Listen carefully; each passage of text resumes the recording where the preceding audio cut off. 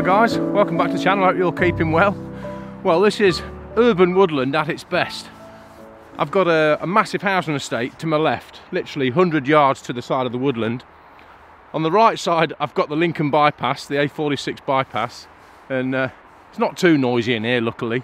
But I've been driving up and down here for quite a few weeks now, and I've been looking in here and I've seen some lovely gnarly trees about. I've not come across one yet, but I've literally just walked in, come down this path and found a nice scene. Still some nice autumnal colours about, so I thought I'd have a go at it.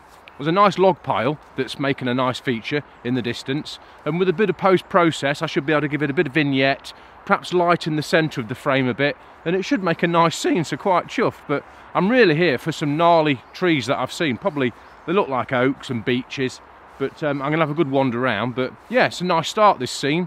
Got a nice path with a puddle, bit of a reflection, just to lead your eye up the frame, and got lots of silver birch. It's quite predominantly a silver birch woodland, this is, but obviously it's been here years since the bypass was built, but just never thought to really come and have a look in here until recently, when I've been driving up and down and kept peering in, and so I thought I'd give it a go today, something really different. Still some nice bird song about, but there's dogs barking in the estate to my left, and obviously I've got the noise of the vehicles constantly driving past on the bypass, but some lovely compositions to be had, I'm sure. So anyway, I'm on the 70-200 5D Mark IV.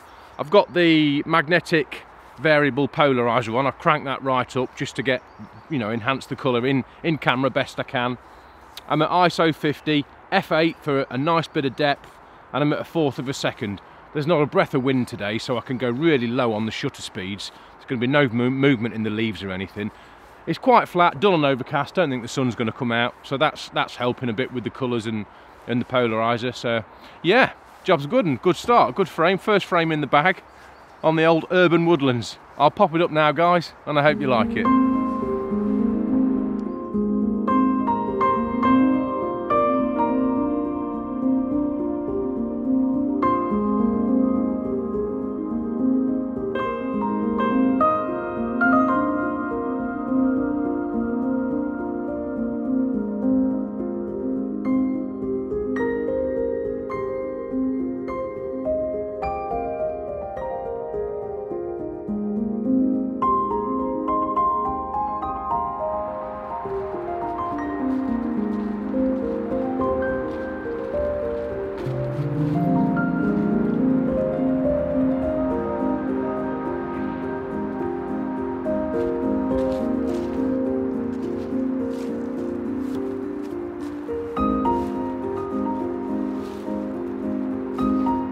So these are the sort of trees that I've been seeing. You can just see up there, that one, lovely gnarly oak. It's only a small one, but I have seen bigger ones from the road. So, but there's still some nice colour about, so hopefully there's another composition somewhere.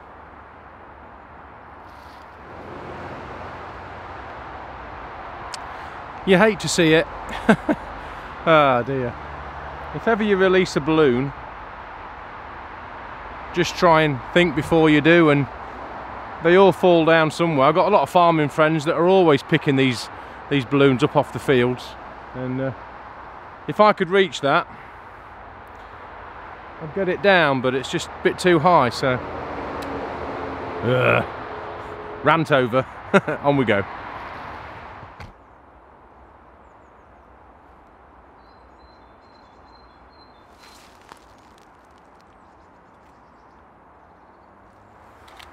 Just found a lovely little oak tree, and the colours on it are absolutely fantastic. Unfortunately, I just can't get a good composition on it because there's a massive silver birch that's photo bombing the frame, the scene if you like. I've had a good walk around and I can't lose the silver birch, so I've ended up here. There's a nice fallen birch behind the oak tree which sort of helps the scene a bit. It's not a very good composition, but I just love the colours. We've got too much sky in the backdrop really. I did walk round to try and include more of the woodland and try and escape any sky poking through the gaps in the trees, but just didn't work. But I just thought I'd show you now. It's a lovely tree, and yeah, quite happy to have found it. I'll pop it up now guys.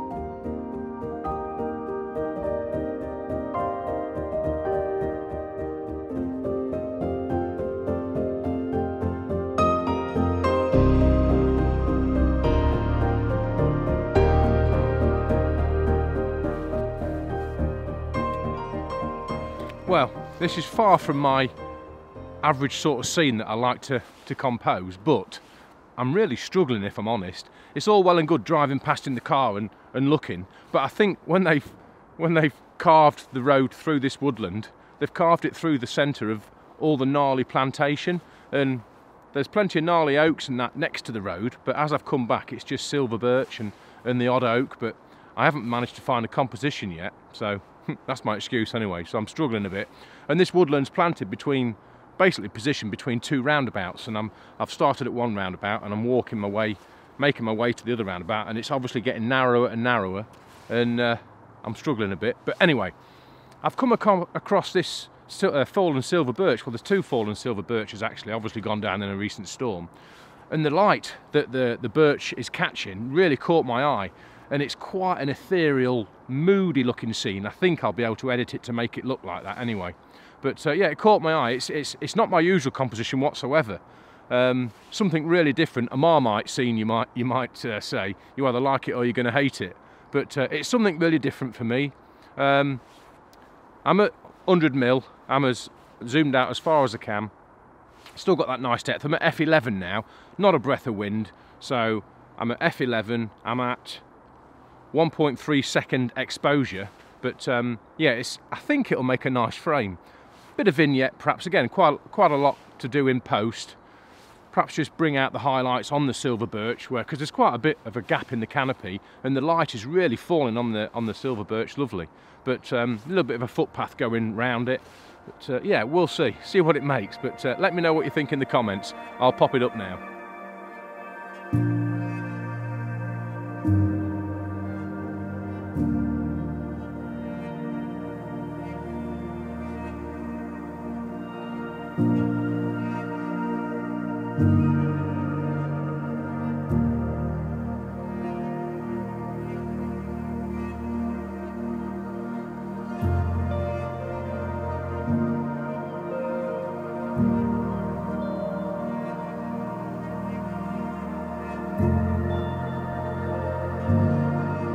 Well, I've been walking for about another half an hour and still not come across them gnarly trees that I spotted from the roadside. It's all well and good scouting, like I said earlier, from the car, but once you get on foot and get in amongst the trees, usually proves a bit more difficult than it has done.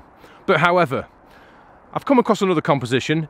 Again, it's not my usual style, and I've called it Chaos. Because as you can see behind me, loads and loads of silver birch, and I've tried to separate every silver birch best I can, which is nearly impossible, but it's just something really different. Must be, I don't know, 30 odd silver birch in the frame. Nice carpet of dead bracken in the base of the frame. A little bit of sky obviously coming through, bit of highlight tones coming through, but should be able to dampen them down a bit in post-process. But yeah, I'm going to call this one Chaos. We've got a couple of silver birch in the foreground, a bit like a goalpost. I've composed it, and they've got a bit of moss, bit of green on the bark, and then going back further in, there's a lot more white areas of bark. And yeah, it's a bit, again, it's another Marmite frame. Bit of a strange vlog, this one. It's something a bit different, but it keeps the eye in, and yeah, I've really enjoyed it. So I'll pop it up now, guys. I'm at f22 on this one because I wanted as many silver birch as possible from front to back to be sharp. So yeah, it should be all right. Again, let me know what you think. It's at 4 seconds as well, because it's not a breath of wind. So 4 seconds at f22, ISO 50, and yeah, another real different composition. But I say, let me know what you think in the comments below. I'll pop it up now.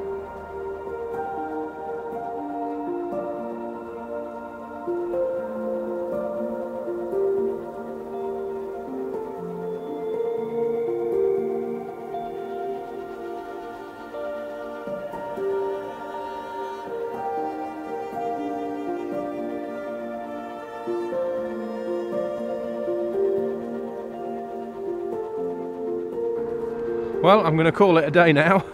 Certainly not the video I planned to shoot, but a couple of different frames there. Definitely not my usual style, but it's nice to take something different now and again. Like I said, let me know what you think. Marmite frames, I think you'll either like them or hate them. But anyway, thanks ever so much for watching, guys. That's another new woodland explored. Well, a little woodland really, on the outskirts of Lincoln, but as you can hear the traffic behind me. But definitely time to go and get a coffee on now, and job's a good one. Thanks ever so much for watching, guys. Look forward to your comments, and I'll catch up next week. Thanks for watching, take care, see you soon.